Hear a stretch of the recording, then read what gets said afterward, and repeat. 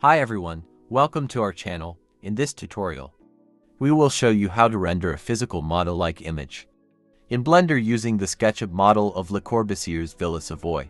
Let's begin by downloading the Villa Savoye SketchUp model from the 3D Warehouse. Let's download the version of SketchUp that you have installed or a lower version. Thanks to the creator who uploaded this model, you can find the link below. We need to edit the 3D model. Delete the ground of the model and make all materials the same. In Blender we will make the entire model in a wood texture.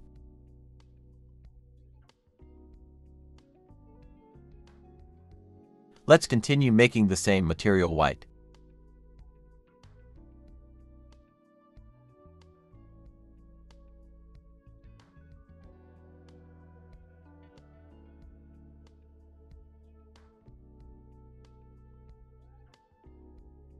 Looks good.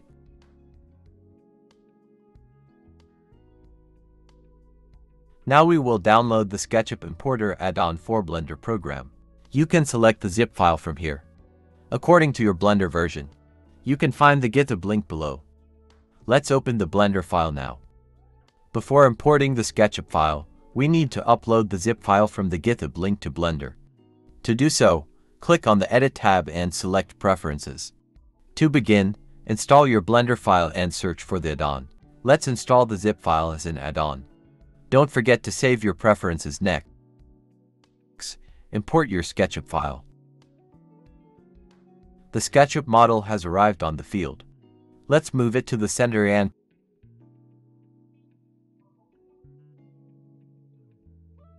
prevent incorrect shadows with Auto Smooth while all objects are selected. While the camera is active, we will adjust our render view from the active camera. Press Alt-Ctrl-0 to capture the camera view.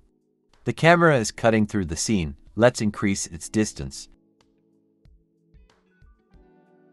Let's adjust the dimensions of the rendered image from the Output Properties tab. While the camera is selected, let's make the camera lens orthographic.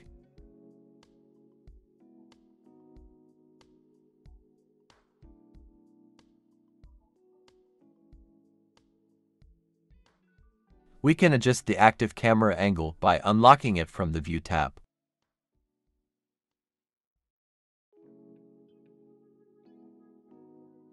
Let's check our scene from the render view. The scene appears to be dark. We will add scene lighting to the high dynamic range image. You can download it from the link below. The shadow of this looks good. Let's download it. We will load the downloaded file as an environment texture.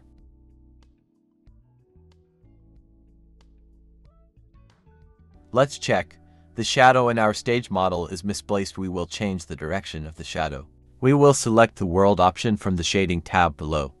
The texture coordinate node is commonly used to provide texture coordinates, which are usually used as inputs for the vector input of texture nodes.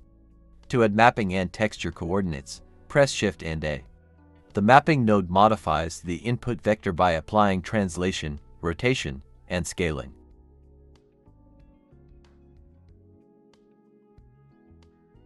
We must modify the z-axis angle. 270 degrees seems appropriate.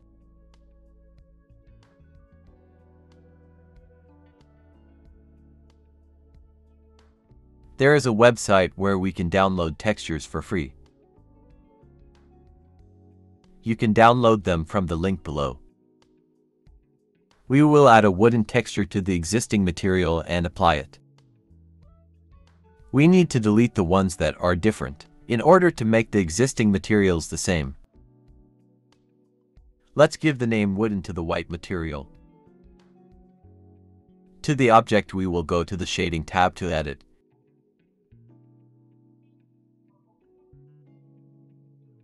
Load the wooden texture that was downloaded while the node is selected.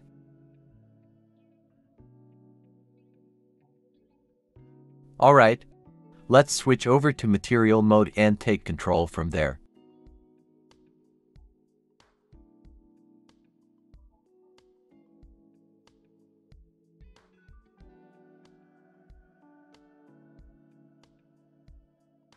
to place it on the model. We will switch to Edit mode. While the entire model is selected and select a Smart UV project with the U shortcut. The texture scale looks too big. Let's use the mapping node to reduce it. Edit from the Shading tab.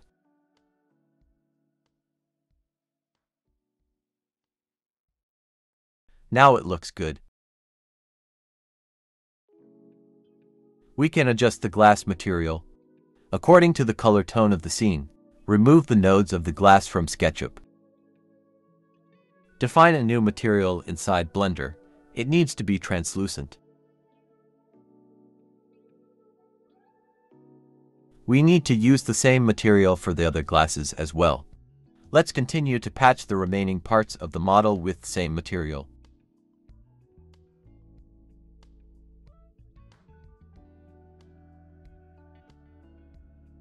Now we will add the background surface.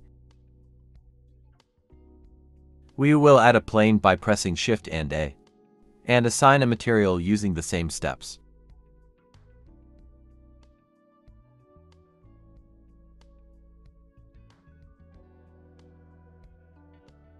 Rename the plane by pressing F2 while it's selected.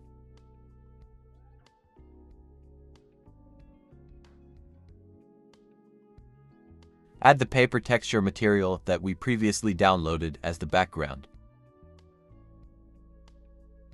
Let's adjust its scale again through the mapping node.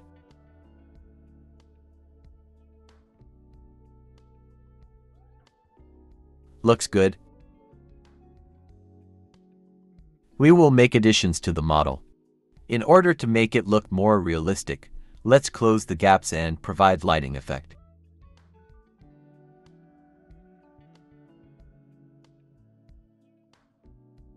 Lift it up with the extrude command.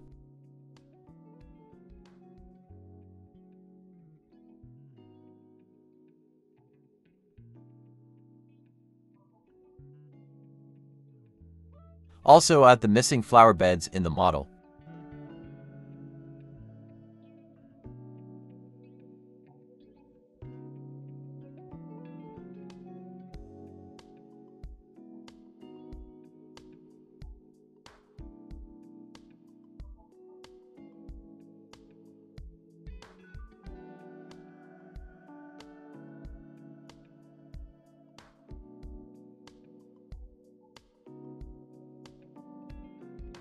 As we have made some model additions, we need to switch to Edit mode. While the model is selected again and use the U shortcut to apply Smart UV project. As we learned before, let's adjust the texture scale with the mapping node under the Shading tab.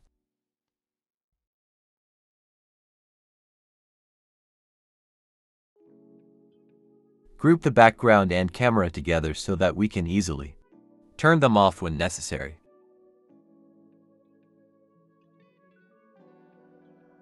Switch to Render mode to check how it will look in the final version.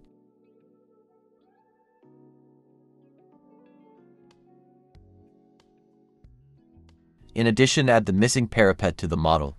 Use the shortcut Shift and A.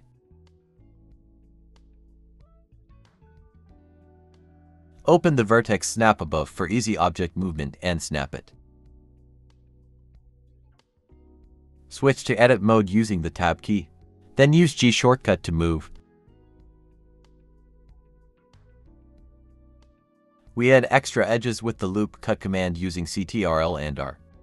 Then use the shortcut to extrude.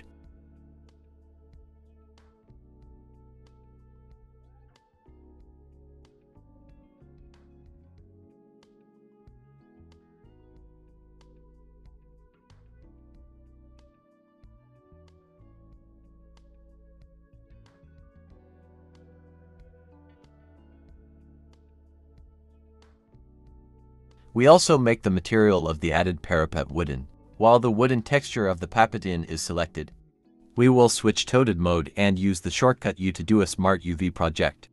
Don't forget to use the shortcut 0 to easily switch to the active camera angle. To bring the scene to life, we can add urban furniture, trees, and people as environmental objects. We recommend you to check out our website if you don't have a content library.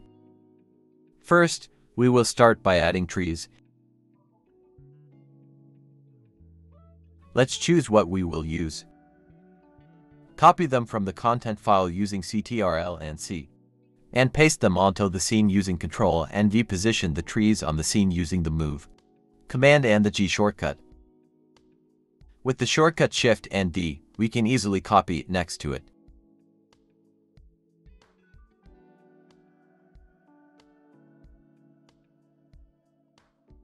Scale the different positions of trees with this shortcut.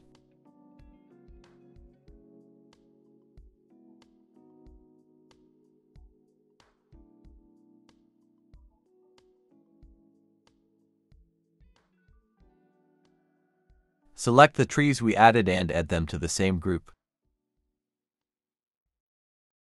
Let's adjust the color of the tree leaves material. Scale them as we want and break their same formations.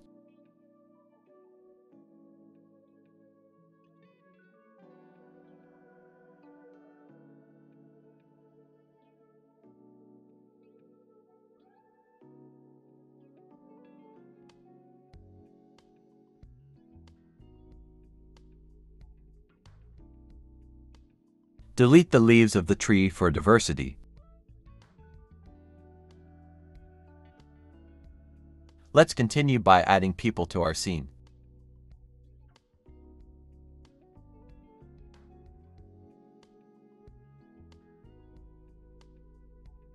Choose what we will use. Copy them from the content file using Ctrl and C and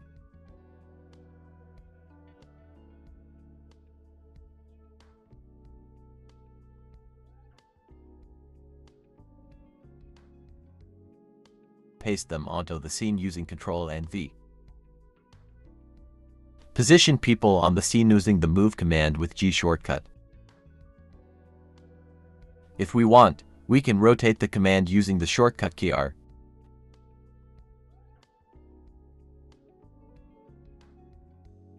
According to the composition of the scene, let's make people's wooden items in shades of gray.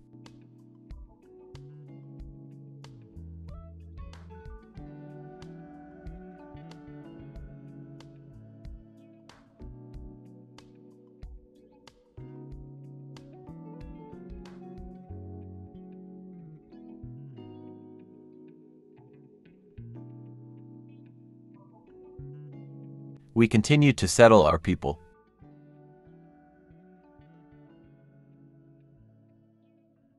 Our scene has come to life.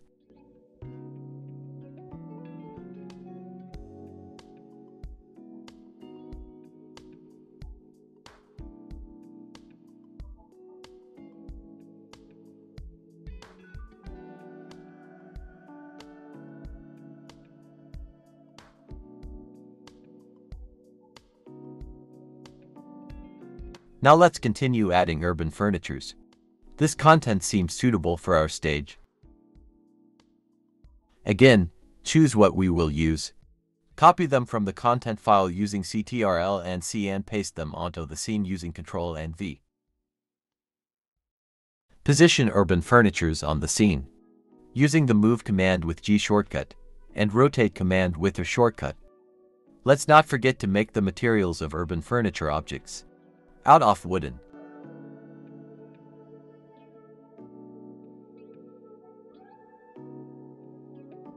Select a part of the mod icon object with Ctrl and L, and copy it with Shift and D.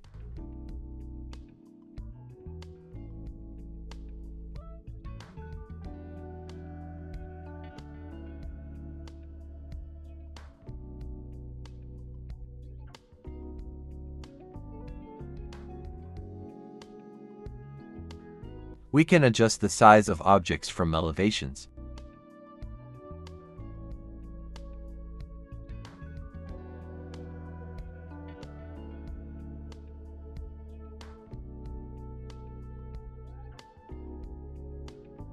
If your graphics card is good for rendering, select CPU Compute. For the render settings, the render engine should be cycles.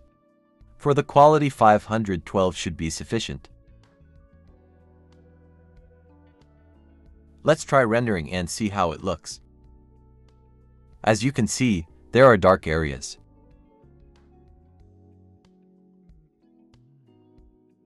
We will add artificial rectangular lights there.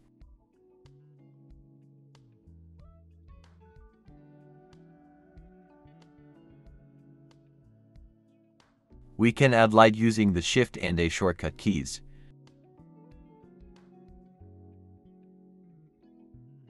We can adjust the properties of the light from the panel on the right. Let's quickly copy to the necessary places with Shift and D. Place the lights. Our scene is finally ready to receive the render. Let's start rendering.